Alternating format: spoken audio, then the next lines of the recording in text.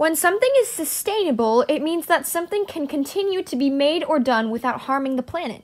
Wow, this fact is so interesting. I'm learning tons about the environment. Yeah, all the facts around Jamar are a great way to learn about the planet and how to protect it.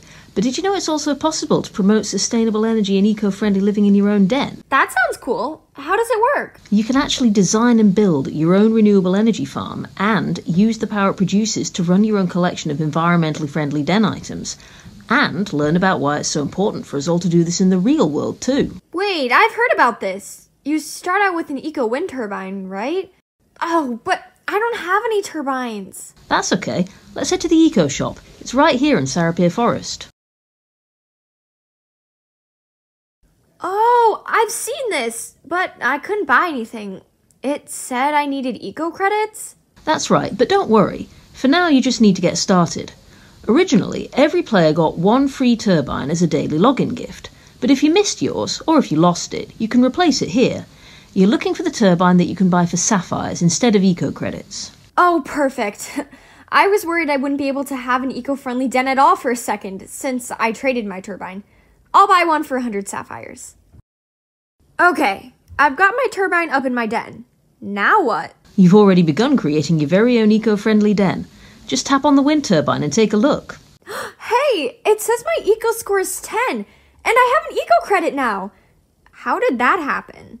The eco wind turbine is one of 4 types of eco generators. The other 3 are solar panels, water wheels, and geothermal cooling stations. Cool. I have one wind turbine, and it's worth 10 eco points.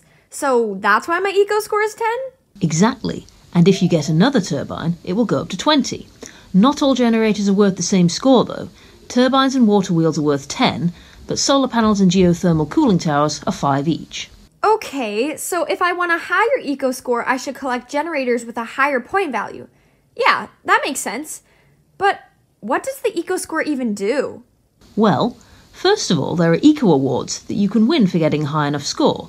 When you reach 30 points, you win a wood eco plaque. At 50, you get silver, and at 100... You get a gold plaque, right?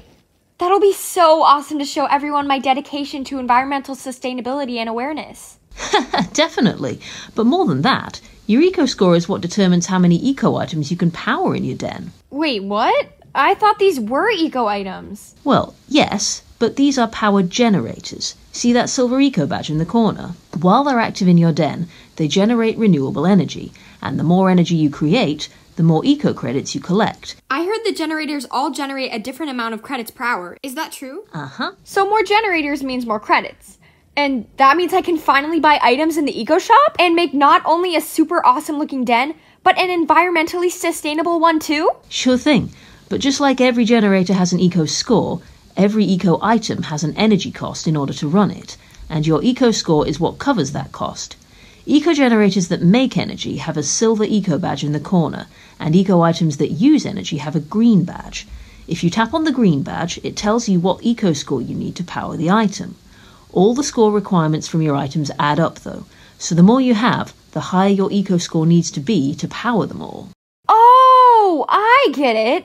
So if my eco score is 10, I can only power items that have an energy cost of 10 or less, or I'll need to add more generators to boost my score. And eco-powered items have a green badge instead of a silver one.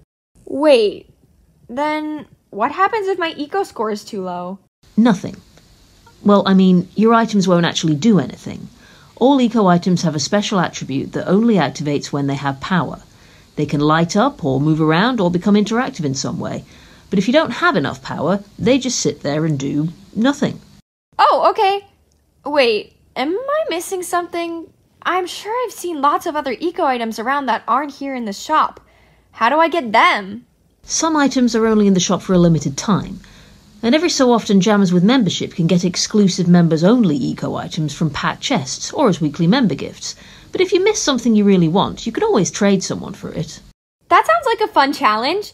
So, is that everything then, Leora? Well, meet me as a dinosaur in 2 seconds. What?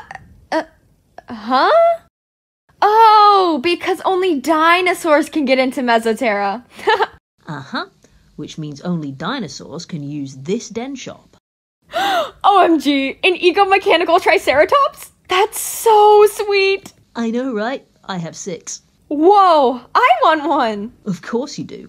But don't forget, before you can start buying items, you need to collect enough eco credits. Just placing eco generators in your den starts you collecting credits, but they can only store up to 240 at a time, so you have to return and tap on them regularly to collect your credits, otherwise your generator will fill up and it won't be able to add more until you empty it. Once you've got enough, you can open the eco store and buy what you want. And yes, you should totally get the Dinosaur Queen.